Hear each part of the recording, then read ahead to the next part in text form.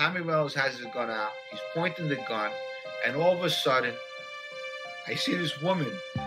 They say it's on every single station. They're saying that Daddy died.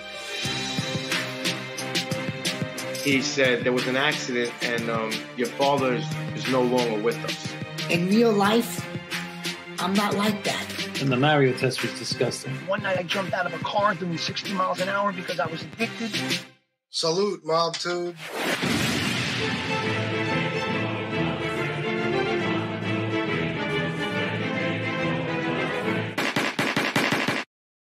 Salute, MobTube. Today I want to get started on a series of short videos I'm going to be doing about mobsters who have killed members of law enforcement. Now, the first one I want to talk about is the murder of highly decorated Brooklyn court officer Albert Gelb.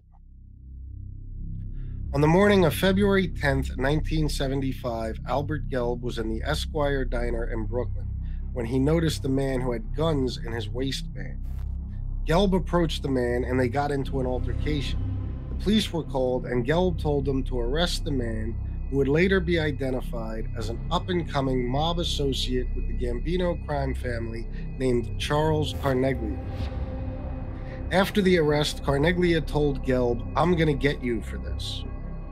During the time between the incident itself and the trial date, Gelb began receiving threatening phone calls. Carneglia told Gelb that he would never make it to court because he would be killed, the prosecutor later reported. Gelb would not be intimidated by this, and on the morning of March 11th, 1976, Gelb was gunned down behind the wheel of his car just 3 blocks away from his home in Queens. Charles Carneglia and his brother John Carneglia were suspected in this homicide. In 1986, Assistant U.S. Attorney Diane Jackalone included Gelb's murder in a racketeering case in which John Carneglia was charged along with John Gotti and much of his crew. Gotti got to a juror in this case, and Carneglia was acquitted along with the others. Gelb's parents died without ever seeing anyone go to jail for their son's murder.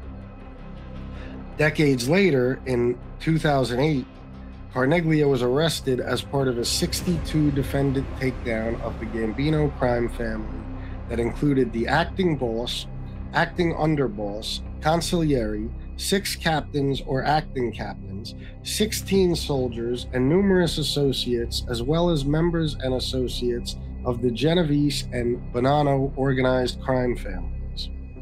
On March 17, 2009, following a 6-week trial, Carneglia was convicted and later sentenced to life imprisonment for RICO conspiracy, including predicate acts of murder, murder conspiracy, felony murder, robbery, kidnapping, marijuana distribution conspiracy, securities fraud conspiracy, and extortion.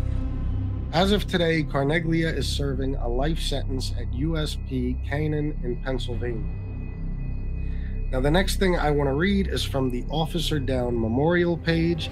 This was written about Gelb after the trial and sentencing. Court Officer Albert Gelb was assassinated on 109th Street near his home in Queens by members of the mob as retaliation for making an off-duty arrest for gun possession in a restaurant. Officer Gelb had just gone off duty and was driving home when a car pulled up next to him and the occupant opened fire, striking Officer Gelb once. The suspect then got out of his car and shot Officer Gelb 3 more times. Members of the John Gotti crime family, it's odd that they call it that, were arrested and charged in federal court, but the prosecution was unable to produce evidence. In February 2008, a suspect was indicted for 5 murders, including the murder of Officer Gelb. In September 2009, the suspect was found guilty of 4 other murders and sentenced to life in prison. Although he was not found guilty of Gelb's murder, that was taken into consideration at the time of sentencing. Court Officer Gelb was assigned to the criminal court in Brooklyn. He had served with the New York State Office of Court Administration for 3 years. That's it for that case. I hope you guys enjoyed it. I will be doing another one soon. And until then, I love you all and salute.